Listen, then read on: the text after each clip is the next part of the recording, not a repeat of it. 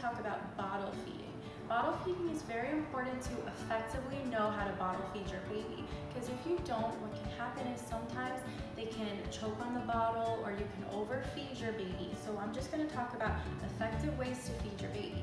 Sometimes also, if you don't know how to bottle feed the baby, a lot of the times the newborns are very, very sleepy and they don't feed as effectively. So you think that they don't want to eat as much. They're only eating like 5 or 6 cc's of the formula or your breast milk, and they actually want more, but they don't know how to effectively suck and swallow. So what I do for my babies is I usually wrap them up. You want to make sure your baby is warm before you have feedings, because if your baby's cold, it can cause some disturbances in their GI system. So I make sure my baby is warm. You know, you can do skin to skin first, so you can wrap the baby up. Wrapping just makes it also a little easier to position. What a lot of people that I find do is they take the bottle and then they put the baby in the cradle and they just go like this, and then they wonder why the baby's not eating. So what I usually do is, you can have 2 ways. So I'm gonna sit here actually. So I can either sit down and I can feed the baby. What I do is I actually lift up the baby, and if I have like a little handkerchief or napkin here, you can lift up the chin. So you can't really see from this baby because he's just a mannequin. But you will lift up the chin. I do some chin support. You make sure the tongue is on the bottom of the bottle.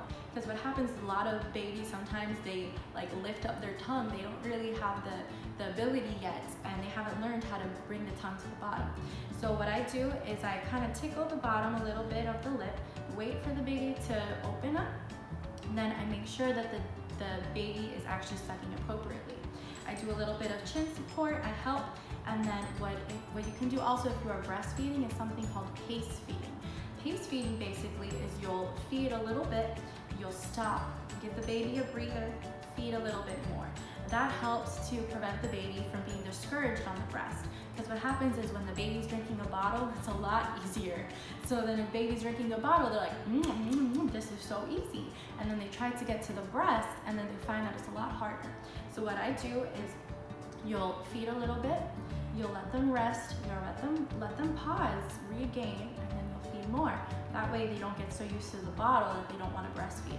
And I understand sometimes we do have to give some supplementation through the bottle, whether it be the bilirubin's high or mother's preference or physician's order. So don't be discouraged if you do end up having to bottle feed. Sometimes if you have to give supplementation, the best supplement to use is your own breast milk. So if you can use a pump, that's the best.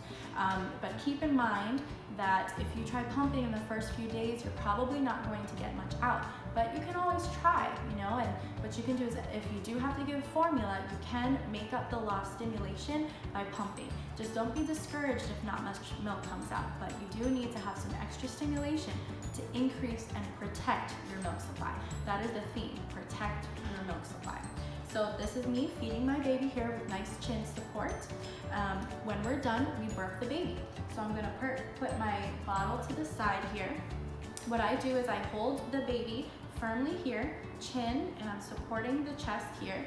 And you can actually sit your baby on your lap, and you can actually burp like this straight here. If your baby starts choking for whatever reason, it's good to have a bulb syringe next to you, especially for newborns. So I actually have my bulb syringe here on my crib. So if my baby was choking, I would be patting the back, and then what I can do is first you push away from you, and then you put it in the corner of the mouth, you suction out, and then you can put it in a napkin or something like that. You can do the same thing in the corner of the mouth, put it in a napkin, something like that. If the baby's crying, at least that's a good thing. If your baby's not crying and your baby's blue, you definitely want to keep patting the back and notify the nurse as soon as possible if your baby does not start crying soon, especially. So this was our bottle feeding section, and I really hope that you enjoyed it and that it was helpful to you and your family.